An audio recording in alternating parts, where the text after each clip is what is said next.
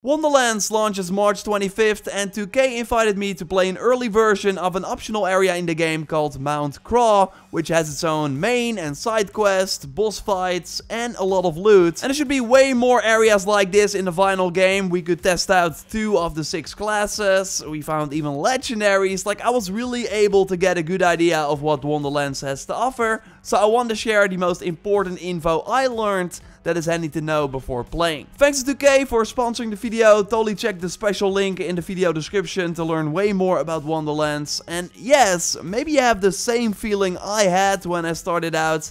It feels very familiar at first sight. Good to note is that the UI might still change from what you see here in this preview build, but they totally went with an if it ain't broke, don't fix it approach. So you will very easily be able to find what you're looking for if you played Borderlands before. Of course, there are some tweaks in the inventory menu. For example, we now namely see 6 gear slots with 2 locked in our play session. And next to the ranged weapons, we also have a big spot for the melee weapons. And that's really the thing. While you can easily pick up Wonderlands if you played a lot of the previous games in the Gearbox series, there are some major tweaks that make it feel completely different, and the big one is that melee is now way more fleshed out. For one, you can now use it to open the many chests, you can use it to send a barrel towards the enemy, and you also have certain main mission objectives that require you to smash some things. But it's also a pretty viable option during combat. Jump and press the melee button for a smash on the ground. You can also slash enemies in the face, so they sometimes drop on the floor, so you can deal even more damage depending on your weapon. I found a ton of different melee weapons while playing. There are 4 variants that feel different, mostly in terms of attack speed, and within each variant there are different classes too. So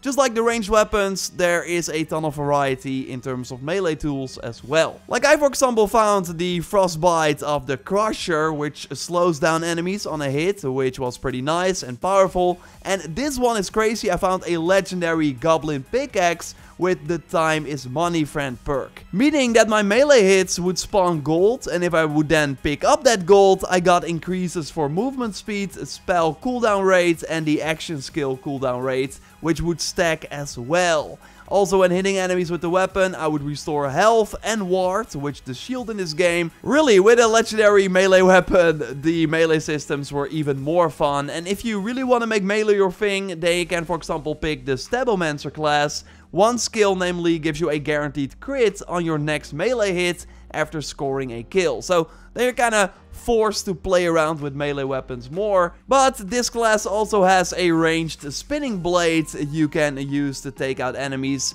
We could also try the Graveborn class that is followed around by a pet. They can also sacrifice health for damage or protection, depending on the action skill you choose. And there's also one skill I could unlock a little later in the skill tree, giving you a chance to summon a Hydra on a kill, which will then deal damage to the enemies close by. Pretty awesome. Want to touch on all the other classes in the game as well, and more legendary loot and other things we found. Of course, if you liked the video so far, then leaving a like on it would really help us out, and subscribe because we got way more Wonderlands content planned. Another more melee focused class is the Berserker, with a special spinning attack to hit multiple enemies, and of course the occasional freeze. The Clawbringer can use a Mjolnir style weapon to deal damage, and of course then the trick is to also hit an enemy when the weapon is returning to your hand. And if you like to use a special bow that can shoot 7 arrows at once, or want to have a special Mushroom Man companion, then you might want to go with the Spore Warden.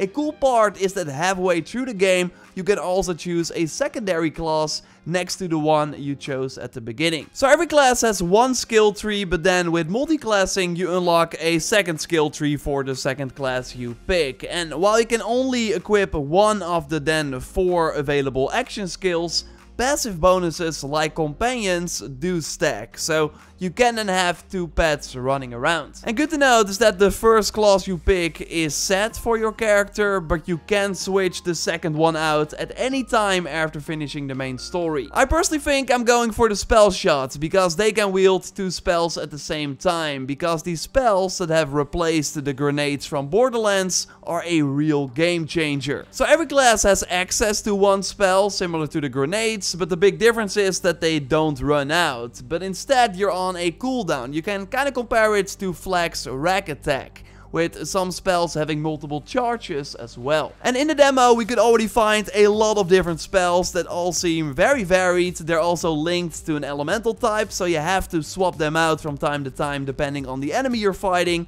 And being able to spam these quite often totally changes the familiar Borderlands style gameplay up in interesting ways. So you can get new spells in their dedicated vending machine, and next to one focused on weapons, and there's also a vending machine for wards and gear items, but spells drop very often too. So just like with the grenades from Borderlands, these spells come in different rarities too, and we found a legendary barrel maker which lets you summon these barrels you find everywhere in the levels as well. But with this spell you can just summon one out of thin air and unleash them onto your enemies as you please. Another legendary we found was a ring, which increased the effect by 50% when your gun is low on ammo, which could be pretty impactful as well, like with the increased amount of gear slots, which can contain legendary items too, varied spells, melee weapons, multi-classing, and the similar type of Borderlands guns. There really seems to be even more customization this time around. For this demo, we could only pick 2 pre-made characters, but in the full game you can completely go crazy with the look of your Fate Maker, and there are no options locked behind a gender.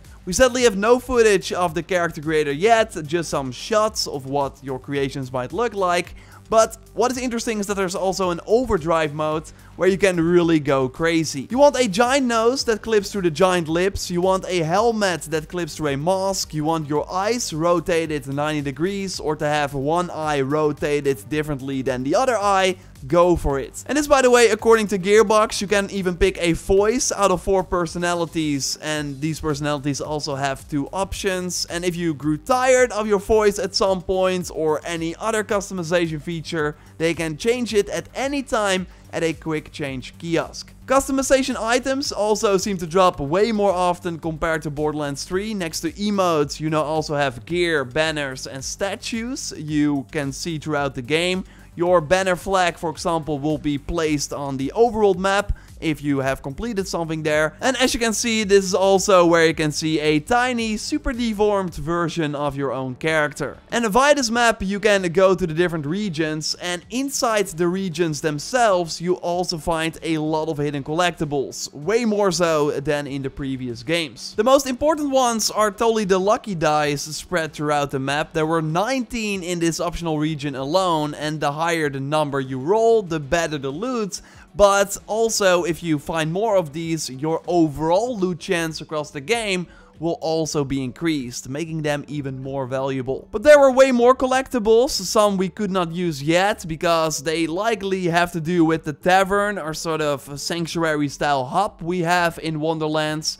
Exploration overall though seems way more rewarding this time around. And the most fun activity was totally the combat challenge I could activate after interacting with this special obelisk. This would spawn in a lot of enemies followed by a boss as well, and this one dropped the legendary for me. So totally worth keeping an eye out for these obelisks. And I also feel like I've just scratched the surface looking at the variety of locations in recent trailers and other gameplay.